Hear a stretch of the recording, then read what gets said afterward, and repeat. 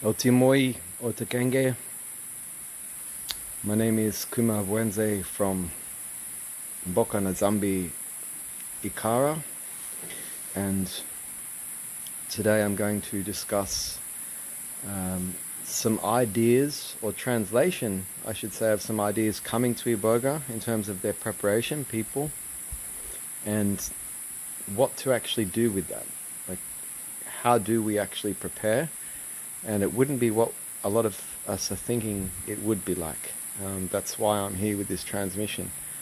There isn't a preparation per se, other than someone understanding something principally from a position of antiquity, such as the Babongo originators of the Bwete tradition, to understand how to bridge the knowledge of Iboga through the spirituality of Bwete to the aspirant coming to Iboga.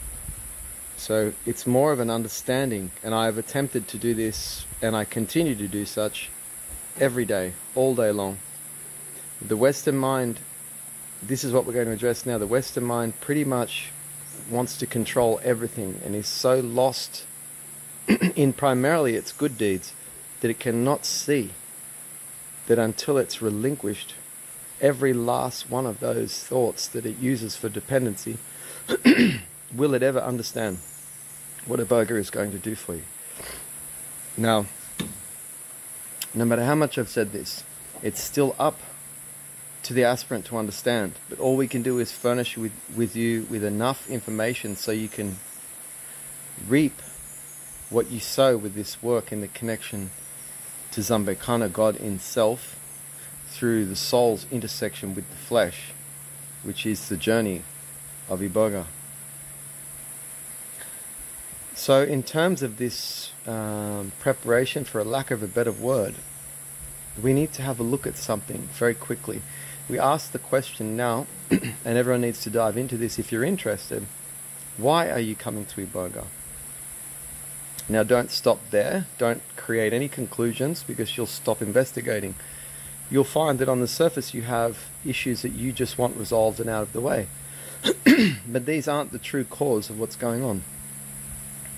The true cause, no matter what someone tells me here, whether they're an outstanding exemplary, supposed exemplary human being functioning in society, these people still are using those very notions, those accolades and ambition and striving and success and envy and competition in their guise, to actually validate their reality, which is a dependency. And if it's explored, you'll see that they're so scared to stop doing those very activities for fear of their mental acuity completely becoming dissolute. Now, they are no different. And for all of you out there thinking that you're different from someone that's on a fentanyl addiction in the street, you are not. From a Gunga's perspective, if you are coming from any dependency, and there's not anyone that I've ever met through this line of work here, outside of my village in Africa, that doesn't have these dependencies. It might be talking on the phone like me now to you. And that's making me feel better, because I'm externalizing my fears. But what you need to understand is, when you're talking to a Gunga, he can't be in that position. I've been put here and overseen by a Nima, a High Master, a king in our case, who's already exuded and demonstrated the qualities of not an external process, but understanding the universal processes and understanding where his own avoidances and dependencies lie. So I'm talking and walking what I'm saying to you completely. So let's look at this. If you're coming here, you need to understand that you are already, by ringing me, by contacting me, you're already running. You see? So have a look at this. You're running. You can't sit still long enough to sit in that fear, which would bring exceptional knowledge and clarity as to why it exists, and would possibly demonstrate to you your inseparability with your environment. Except you make that first movement away, and instantly when you do that, you are now divided, separate and confused, and lost in the world of the illusion of thought.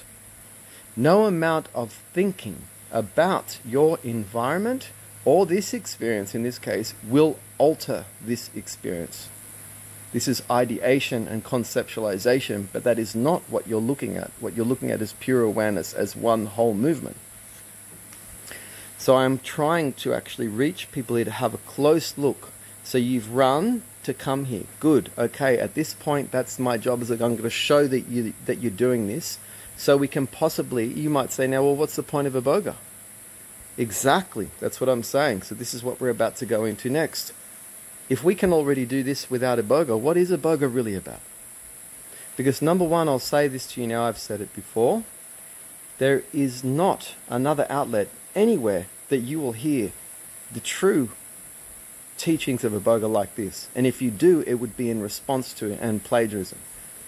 I'm telling you how this works according to our deep tradition, broken down and deconstructed as a bridge between the spiritual and physical world, the wall of antiquity and modernity, which is my job.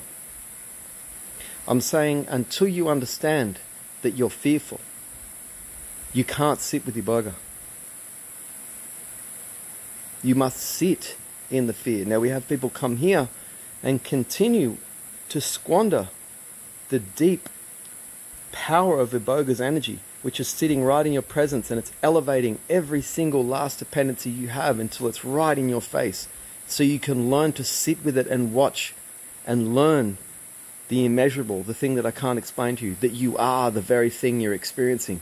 Only then can you have a realization beyond the concepts and ideas of which I'm even expressing now, of what you really are. And then you can start to hear what Iboga does. You'll see that it removes that. You can understand the electricity, the awareness, and what you really are. Not just I went home and I had a small 5-minute relief or a 5-day relief or a 1-year relief of my issue, and then I just repeated the issue. That's 100% of the people that come to any plant medicine. For, if I was wrong, why do they continue to go? This is a major problem, not just in the field of Iboga, and this is my primary concern, of course, because it is our tradition. I want people to understand how to come to Iboga. For Iboga cannot cure stupidity. It can embellish upon the fact that you're stupid, but cannot cure that. What it's doing is galvanizing and demonstrating what you really are, for you to have the realization, and which then entangles or enmeshes you with its power to allow you to continue that work of observance continually. And that means letting go of everything, including your want for plant medicine, your want to be connected, your want to do yoga. You must be free. Anyone listening to this now, you're all doing things. Watch what you're doing, all of you, your day-to-day. They're all fear-driven, every single one of them. Whether it's yoga, whether it's writing, whether it's connecting, it's all fear, all of it. And one person's fear is not different from another's. Fear is fear. There's only one mind. The fear of a child down the road that they're going to be bombed by a warplane from the US is the same fear you have about coming to Iboga. No different. Fear kills. Fear paralyzes. And until we sit in it, we will continually run. And you can come to Iboga quite easily, and I've watched many people work with Iboga, and they're all around us right now, that are fear, full of fear, and they're feeding you Iboga. No one will obtain those direct, succinct sensations of awareness that will actually free you from fear forever until they come to somewhere where someone is actually doing what they say, i.e. here, Manga and I, my village, Bokanazambe, my king, His Majesty, Adumangana, and my Babongo brothers and sisters in Dibwa.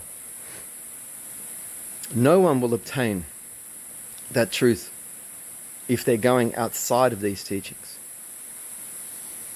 This is not about a business model, because this is not a business. This is a sacrament that should never be sold. I'm talking about something here very, very important that is beneficial for humanity and brotherhood of man. And these words need to be understood.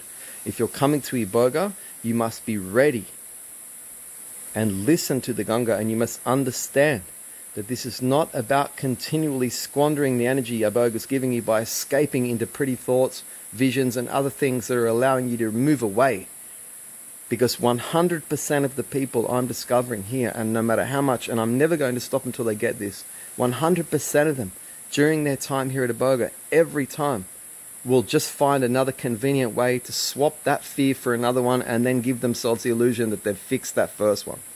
They have not. They've continued and protracted the running from fear and wasting Iboga's energy.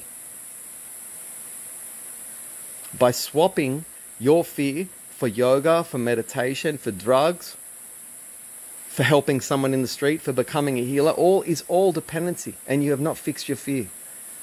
I'm looking to cut out all of this nonsense so you can really learn to sit, because in that sitting, there's a realization that not one human being I'm yet to meet is doing it and living it. There's a realization in there of complete eradication of every single inkling of fear on the planet, and brings you into wholeness and God in self, the deepest of realizations that instantly frees an individual from the illusion that they are separate from the things around them. This is what Iboga wants. It's at the pinnacle. It can be reduced to everything else, beyond everything else. Everything else is an abstraction about Iboga. All of the information you're reading online, all of these people, the way they're selling it, their claims, everything else, it's all complete fucking bullshit. All of it. The one truth is you must learn to sit with that and develop the awareness of where you are escaping, avoiding, and trying to continue yourself, where you've become important, where you've become the me or the I. The moment you become me or I, you are different from other things, and you're in illusion of thought, which cannot be overcome without this complete stoppage of that event and sitting within the very fact and acknowledging I am that fear. That is what Iboga is. I want everyone to understand, God, there's freedom just around the corner. If we could possibly drop for 1 minute our ridiculous notions of preparation for a plant medicine. Because the fact is, and I've said this before, no amount of preparation is actually going to allow an individual to ride Iboga better. It's only going to allow them to escape it.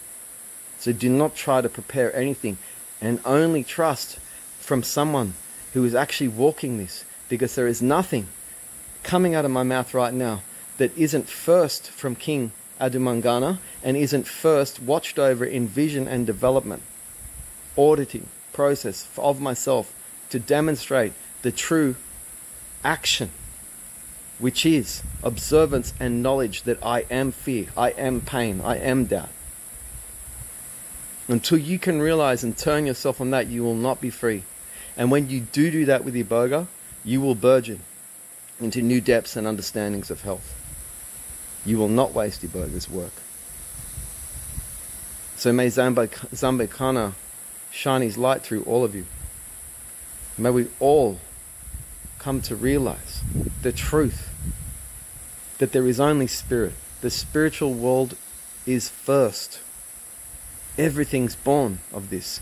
There's enough information out there for you to understand. If you can't understand the spiritual rhetoric, certainly look towards your physics or your quantum physics or your science, and you'll see some semblance of it, albeit being controlled. May everyone be blessed. And if you're thinking to coming to Iboga, really listen to this text and extend out to me. Ask questions. I'm here to assist everyone. This is an effort and a transmission for the planet. I am trying to get every single last human being to sit in their own thing until they discover that they are that, so we can create peace truly, because it will not happen by continually running from the one fear. So turn yourself inward deeply for your ideas of preparation.